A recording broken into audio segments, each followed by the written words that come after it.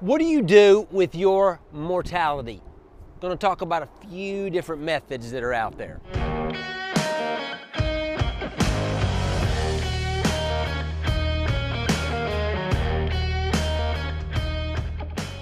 I would argue that probably the biggest impact that this antibiotic-free environment has had has been on the mortality in the industry, which affects growers. Now, I don't know if that's what they thought when the consumers pushed for this, but I would argue that's probably the biggest impact has been mortality. Used to be what, 2-3% when we had antibiotic. Now, antibiotic-free has driven it anywhere from 8 to 12%, and we've almost accepted that. We increased the density and have accepted that higher mortality. So the question is, what do you do with all those dead birds? So there's a few different things. Number one, a burial. Number two, rendering. Number three, an incinerator. And then when you go down to composting, you can use a compost drum, a lot of those that are out there now, or you can use your stack house or even a composting shed kind of combined. So what's the difference in all these? Now, burial, I don't know of any state that actually allows it anymore.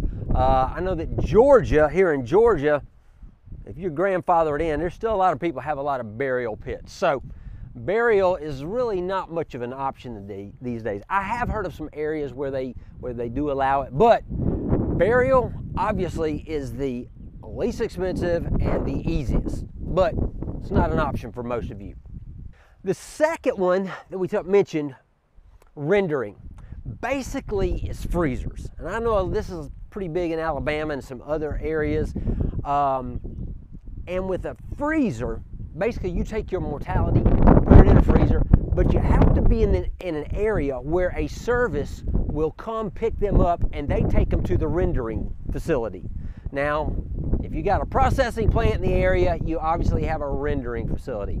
So, just because there may be a rendering facility in the area, unless you want to go take those birds up there yourself, you're going to have a service. Now, one of the things, you're going to have to buy a freezer. You're going to pay for the power monthly. Obviously in the summer, you're going to have to pay a little more to keep that freezer running. But it's mostly dependent upon the service that will come out and pick up the frozen birds and take them on. So a lot of these are going to be a cost mine that you're going to have to think about. So as far as rendering, with freezers, a service, pay for the freezer, those kind of things. Incinerators have gotten some more popularity too. I say more popularity, but they're right up there too.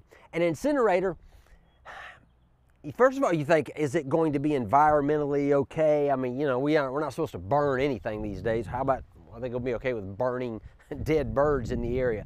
But these incinerators actually do a good job of taking care. You don't have a lot of smoke. It's not a lot of, it doesn't affect the environment that much. So what you've got is you just basically burn the birds, incinerate them, and you do have some byproducts you got to deal with. Now, what's the cost on that? Well, the incinerator is one thing, and depending on what size houses you have, how many incinerators you're going to need, how big, so the price can vary and those kind of things right there. And then you've got your gas bill. It either runs off propane or natural gas. So there are some costs with an incinerator, and then you have a little bit of a byproduct in that right there too. The next one is basically under a heading of composting, but we're going to go look at the composting drum. So these have really gotten popular in the last few years too.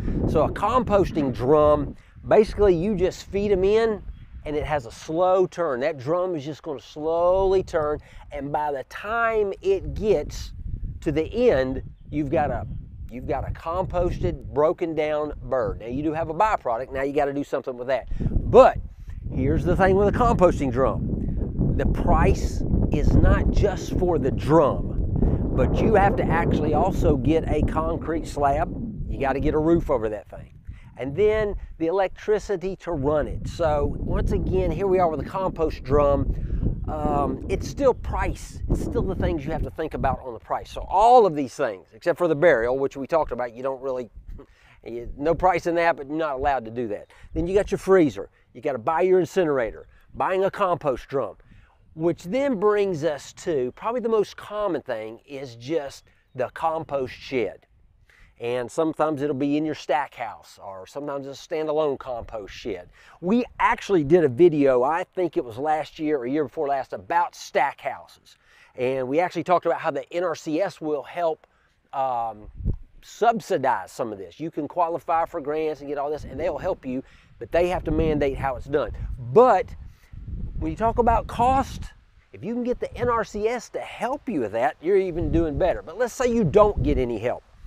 A compost shed can be a lot cheaper than some of the other things that we've already mentioned. Now, it is a little more labor intensive. You are going to have to turn it. You got to pile it. You got to get your litter and coat the birds. In fact, in that video, that stack house video that we did, we actually do a recipe of how to start your base layer, how to put the birds, keep them off from the inside. So there's a little bit of instruction on how to do that, but that is probably the most common because a compost shed is probably a little more economic. But then again, time is money as well. There's also another one that's on the horizon, getting a little bit of popularity, kind of new. It's a dehydrator. Basically, they dehydrate the bird, grind it. You still got a byproduct, and you still have to buy the machine, which is pretty pricey. But it's an interesting one that's coming out there now, too. Hope this was a help on the different things methods that you can use when dealing with your mortality. If you've got any questions, feel free to give me a call, 1-800-608-3755, or email me, alan@southlandorganics.com. And if you got any ideas on these videos, something you would like to see, shout out to us and we'll try to look it up and see what we can do. Until next time.